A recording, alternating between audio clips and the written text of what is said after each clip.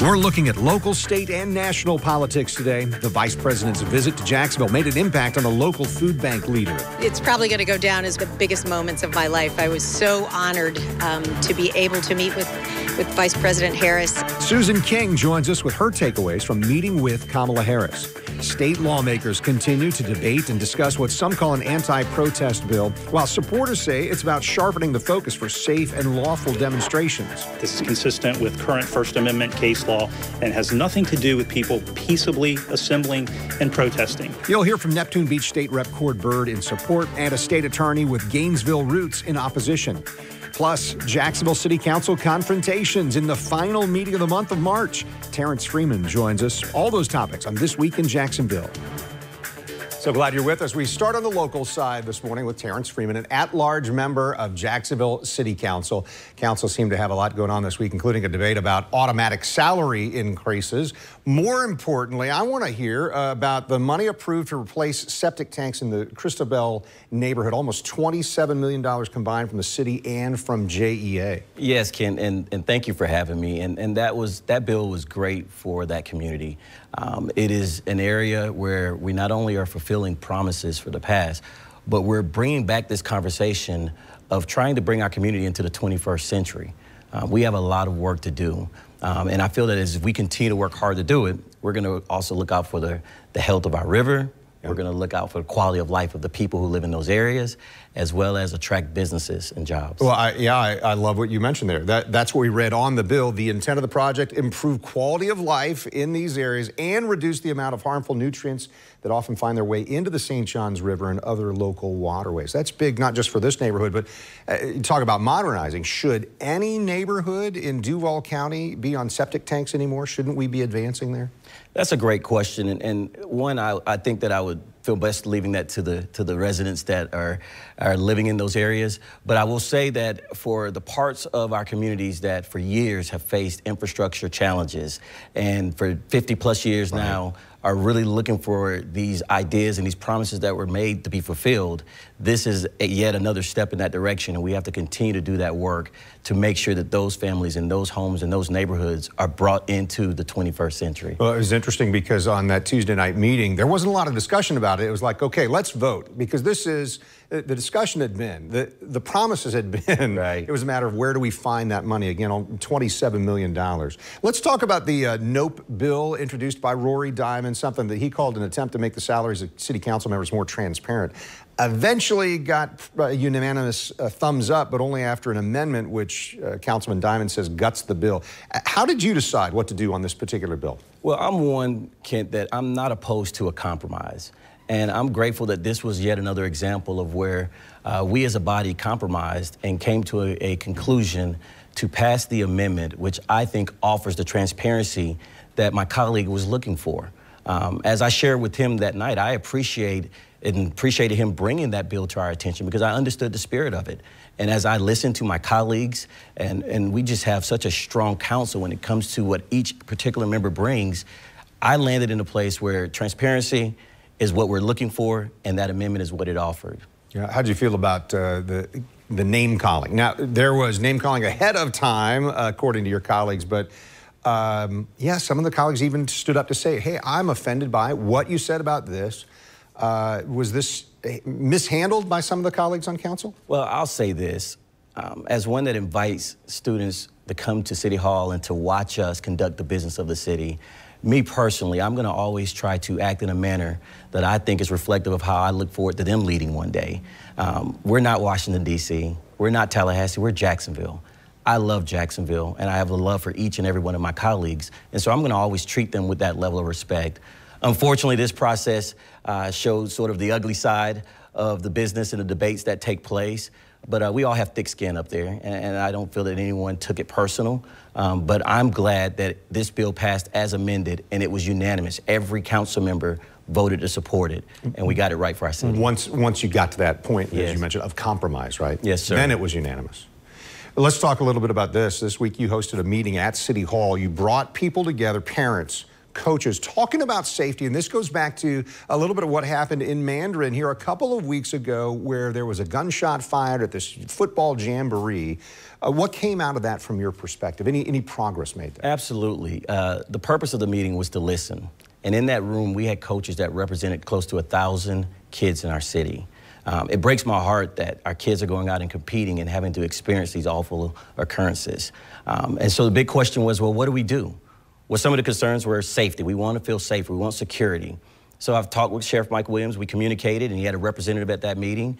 And JSO has offered to have the league's presidents inform them when we're going to have big events. And they're going to inform the zone commanders, who then will have their officers drive by often, if not even park there while they're doing paperwork or doing some other things, or just get out the cars and meet people. The coaches all said just the car alone, they feel will offer a certain level of security. Another thing that was mentioned was maintenance. We have the 4th largest park system in the country, and our director of parks has done all he can. He's doing a great job of trying to, but there's some things that fall through the cracks unless coaches bring them to our attention. Things as simple as closing some gates that are allowing access to bad actors to get in and out of these events and limiting their ability to control who's coming in and out of. Those things will be addressed moving forward. Yeah. And then reuse and reactivating of parks. We have so many of our parks that these teams can use, and we're not able to do so. So final thing here, we got a minute or so left, but you're a coach as well. Yes, sir. Is it a matter of knowing your athletes and some kids who may be bad actors, or is it always some other element that come in beyond just the athletes, the kids who are there trying to enjoy sports? Well, I do believe that there are some elements that may come in, but we have to remember sports is an intervention and a prevention program. And so where else can we get 1,000+ kids and sow into their lives some life lessons like conflict resolutions and things that we know are going to help them do life better? As a city, I think it's time for us to double down on intervention and prevention, and I'm looking forward to this conversation moving on. Yeah, well, best success, because I know you're coaching all the time, and appreciate your thoughts on what's happening in Jacksonville City Council. Kent, thanks so much for having me. All right. So we move on to state news in a moment. The back and forth over House Bill 1, known as the Anti-Riot Bill. That's next on This Week in Jacksonville.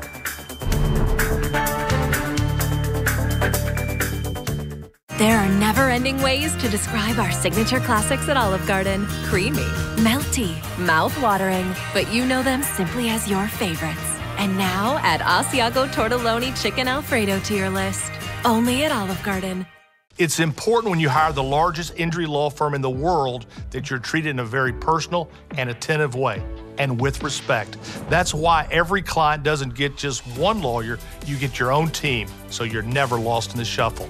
And listen to this, you also get our dedicated client satisfaction department 24/7. If you have any concerns about your case, our guarantee is you'll hear back before the day is over. There's only one Morgan & Morgan, for the people. JEA is proud to promote local economic development by offering specialized programs and support to companies that move and expand here, because more work means more jobs, and growing our local economy benefits us all. Visit DoMoreWithJEA.com today. Hey, Rita, with 3% cash back on dining, including takeout from Chase Freedom Unlimited, you're always earning. Then this is officially a takeout week. That's a good choice, Rita. Bon appetit. Earn 3% on dining, including takeout, and so much more. Chase, make more of what's yours. Imagine yourself in a new Toyota.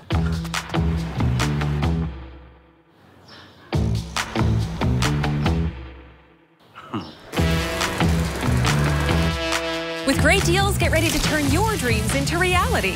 Right now, during Toyota's Ready, Set, Go event, lease a new 2021 Toyota RAV4 LE for just $249 a month for 36 months. That's just $249 a month on the Toyota RAV4. Ready, set, go get your Toyota today. Toyota, let's go places.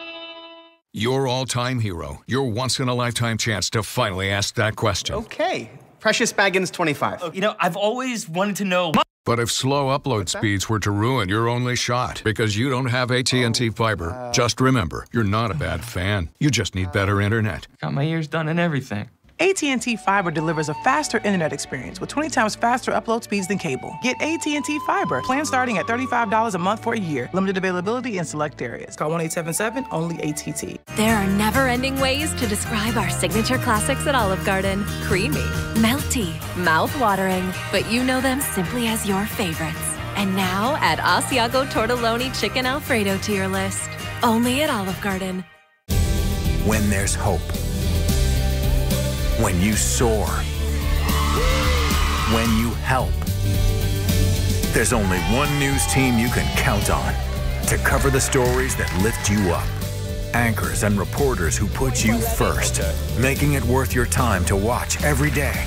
When you want a news team who understands why local is what matters most, watch News 4 Jax every night starting at 5, the local station. You're watching This Week in Jacksonville with Kent Justice. There's a bill in the state capitol that has stirred up emotions from the day it was introduced, and we've talked about it here on our show. House Bill 1 and Senate Bill 484 have been labeled the anti-riot bill. Some think it's anti-protesters bill. Joining us remotely is Hillsborough County State Attorney Andrew Warren. Mr. Warren is from Gainesville, joining us now. I appreciate the time. I know that this bill, as I understand it, would enhance penalties against people who riot, vandalize, or loot, and Republicans are saying that's an effort to stop public disorder.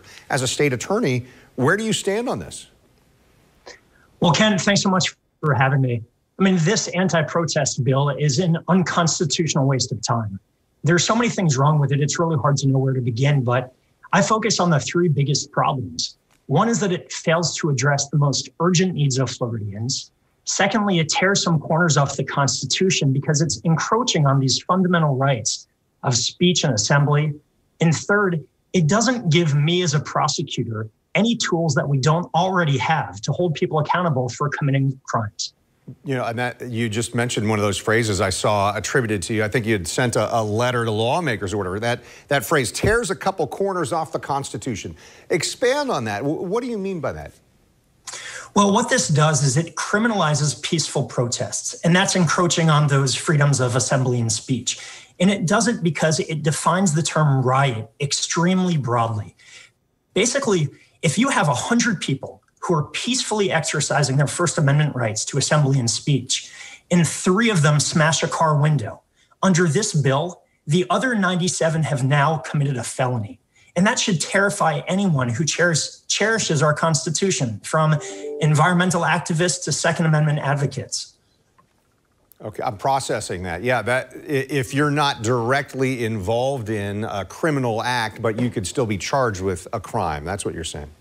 That's absolutely right. What it's done is it's changed the legal definition from someone who's rioting under the current law means someone who's actually involved in committing destructive or violent conduct. But under this bill, it changes that definition to mean any person who is at a public assembly where 3 or more people are doing those really bad things. That's the really bad part about the bill. Rather than distinguishing between peaceful protesters and criminals, this law blurs the line between them, and that's where it violates our fundamental freedoms. Well, we're going to hear from Byrd in a moment, one of the sponsors of this bill. The authors of the bill, though, say, and I'm reading a quote here from the text of it, it gives law enforcement and prosecutors additional tools to prevent violence and property destruction. As a prosecutor, don't you want tools for that? We do, but we already have those tools. And Exhibit A for that is the fact that in Hillsborough County, where we had one night of widespread looting and rioting, we are prosecuting the people who committed those crimes. The additional tools that this bill supposedly gives us are really just increased penalties and new laws that are repetitive of existing laws. Trying to improve public safety by increasing penalties is a lazy and a frankly ineffective way to address public safety. Now, I'm hearing kind of the opposite from the supporters of it. They're saying, hey, the way the law is now is too broad, so this will narrow the focus a little bit. How do you feel about that? Well, it's the exact opposite. What the law does is it actually greatly expands the definition of people who are committing a crime at a peaceful protest. We have laws on the books that clearly distinguish between rioting, looting, destroying, violence versus peaceful protest. This law blurs that distinction between them, and it ends up criminalizing free speech and free assembly. Yeah, and I was going to ask about this. You just mentioned it. Do you need these kind of changes? It doesn't sound like you do, for prosecuting people from the disturbances we saw last year in Tampa. No, we don't at all. I mean, the issue that law enforcement and prosecutors have with these types of protests where people are committing crimes as a small part of them, or even a big part of them, is identifying who did what. It's identifying the wrongdoers amidst all the other people who are behaving appropriately. This law doesn't help us address that issue. All it does is enhances penalties and blurs the line between the peaceful protesters and the criminal actors. Let me wrap up with this. Not that it's a small question, it's a really big one. But let me at least ask, do you believe this relates to the claims of systemic racism within the criminal justice system? I think it does, Ken. I think this is a regression to a failed philosophy of a generation ago where increasing penalties and locking more people up somehow makes our community safer, and it doesn't do that. I mean, I've heard the people who say that this bill is needed, which it's not, and I've heard people say that it doesn't impact freedoms. And I'm not saying that all those supporters are intentionally encroaching on people's constitutional rights, but the reality is anyone who says this doesn't impact our freedoms either hasn't read the First Amendment or hasn't read this bill. All right, State Attorney Andrew Warren, I appreciate your time, and good to talk to somebody from our area in Gainesville, and we will see how this plays out. I appreciate your opinions today. Thank you so much. Have a great day. So this bill has a lot of Republican support. State Representative Byrd, I mentioned a moment ago, he explained this week why he's in favor, saying it clarifies exactly what illegal conduct would be. Most of the arguments that are made against the bill could be made against any criminal law and would actually advocate for getting rid of all laws because any criminal law has the potential for abuse.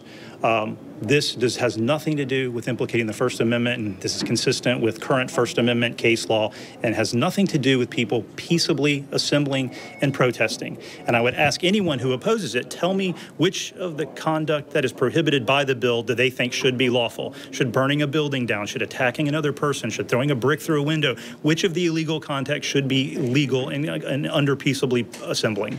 The companion bills in the House and Senate continue moving through the process, and we will continue tracking them for you. All right, from a national politics perspective, America's second in command came to our area. What happened in the Vice President's visit?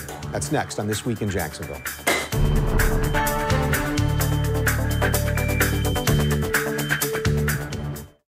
Vacation in your own backyard with an above-ground pool for only $39 a month, only at Splash. All above-ground pools up to 40% off. That's right, up to 40% off, and only pay $39 a month. Get your backyard vacation ready and save now at Splash. When you're injured and your livelihood is on the line, choosing a law firm can be confusing. You may have doubt, but with Harrell & Harrell, there's hope. At your free consultation, we listen to you and learn your story. We're only paid after there is a recovery. Harrell & Harrell. The unknown is not empty. It's a storm that crashes and consumes, replacing thought with worry. But one thing can calm uncertainty: an answer. Uncovered through exploration, teamwork, and innovation. An answer that leads to even more answers. Mayo Clinic. You know where to go. There's always more to love at Subaru of Jacksonville during the Subaru A Lot to Love event. Subaru of Jacksonville, Florida's only 7-time Dealer Rater Dealer of the Year winner, has 0% financing on new Subarus. Purchase the 21 Outback for just $26,299, or lease a new Forester or Outback for only $249 a month, plus a complimentary national lifetime warranty or 2 years maintenance. There's more to love at Subaru of Jacksonville, your favorite Subaru dealership for a generation and counting. Drive a Subaru. You'll buy a Subaru. Reggie Miller chose to bubble at Wendy's so he could wake up with the official breakfast of March Madness. Reggie! Kenny Smith chose somewhere else. I made the wrong choice. Bye, Kenneth. Choose wisely. Choose Wendy's, official breakfast of March Madness. Things seem to get more expensive as years go by. Take groceries. Prices have been going up there. And keeping up with your health? That's up too. But did you know at FPL, what you pay for energy has gone down over the last 15 years? And that's something we can take to the bank. At Stanley Steamer, we love homes. It's why we started cleaning them over 70 years ago and why we still continue today. According to the CDC, cleaning is a necessary first step of any disinfection process. We use detergents and cleaning agents to ensure that your home is prepared for whatever life brings in. Whatever home means to you, we're ready when you are to make sure your space is clean and that you and the ones you care about most are safe. At Farah & Farah, we know accidents can be expensive. So when you work with us, you'll never have to pay out of pocket for our legal services. If we don't win your case, you owe us nothing. It's that simple. Farah & Farah, here for you, here for good.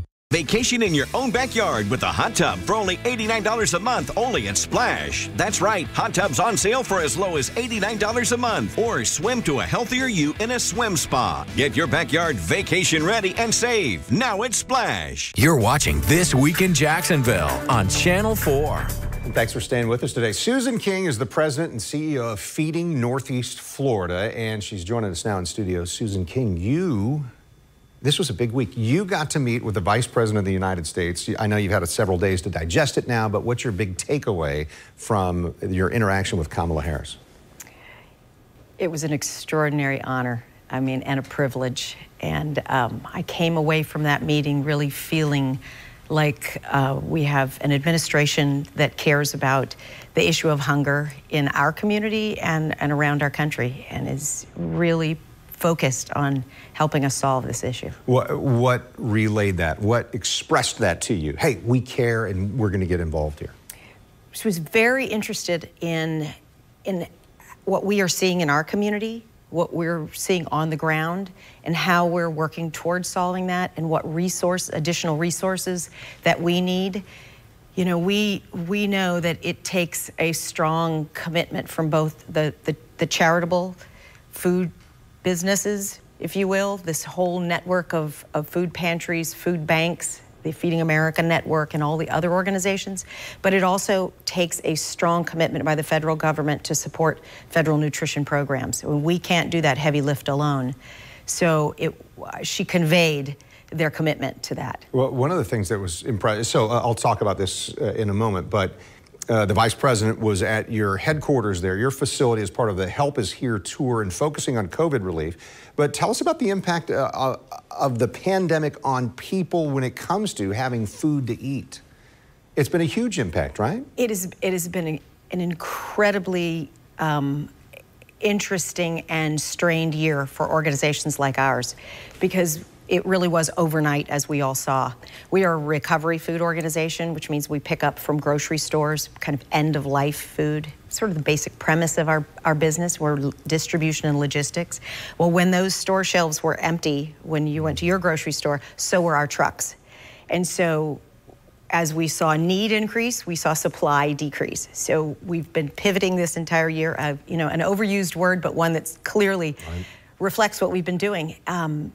And we are seeing probably 80 to 90% of an increase even now in what we were distributing a year ago. I will tell you that we probably could be distributing more as food is available. There just is a significant need in our community. People who live paycheck to paycheck, it takes a long time to rebound from those, even when jobs return. Well, because not having those paychecks. Yeah, so I'm going to look at some of the notes that I've got here. Estimates that there are 326,000 food insecure individuals in Northeast Florida. I think that alone would probably stun some people. Maybe help people understand, what is food insecurity? Food insecurity, there's a number of degrees of food insecurity, but it means that you don't necessarily know where your next meal is coming from. It might be that that refrigerator is empty by the end of the week, before the next paycheck comes, or the cupboards are bare. It has a significant effect on children and how they grow and how you are secure in, you know, food is one of those things we rely on 3 times a day. Right. And to not have it is really impactful. You know, we are seeing so many people in need. We estimate 1 in 4 children in Duval County is food insecure. Imagine 1 in 4 children and 1 in 6 adults. That's true for seniors. It's 1 in 6 in Duval County, and nationally that number is 1 in 12. We have a lot of work to do to really stabilize our community in terms of hunger. So one of the things we've shown photos a few moments ago about this roundtable discussion that you had there at the headquarters, it included the Florida Agriculture Commissioner, Nikki Fried, Congressman Al Lawson, 2 members of City Council, school district superintendent, all of them, by the way, guests on this show. And I said, I need to talk to Susan King. I need her to explain to our community what this is all about. How does the American Rescue Plan address this crisis in terms of food insecurity?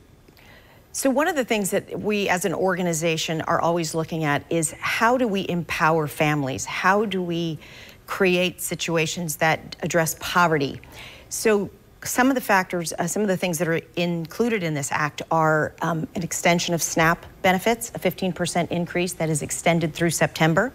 There's also an extension of the pandemic EBT, which helps provide for children who typically receive free and reduced lunches in school and when they're not in school.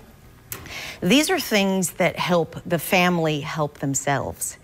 And, you know, our motto is, how do we shorten the lines? Those lines that we have all seen on television, nobody wants to sit in a food line. Nobody wants to get food that they didn't necessarily pick. It's an emergency situation, but these are programs, federal programs that have been proven to really significantly impact, make a dent in that hunger. You clearly are excited about the possibilities.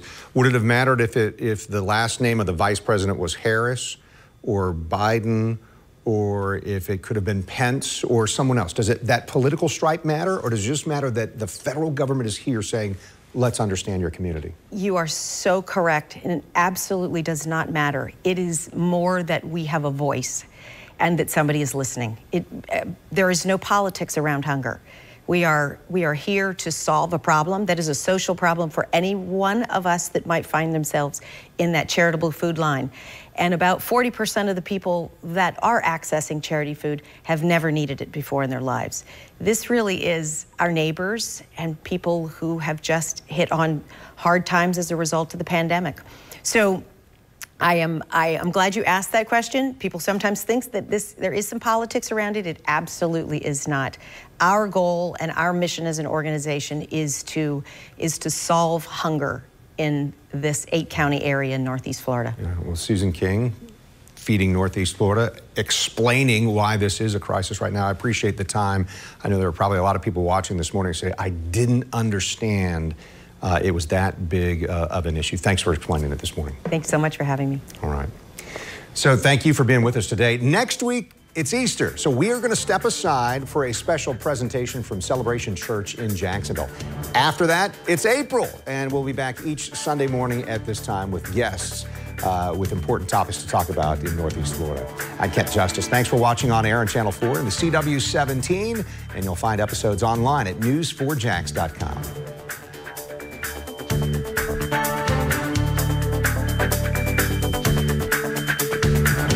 See why every day more people are choosing News 4 Jax, Northeast Florida and South Georgia's #1 source for local news.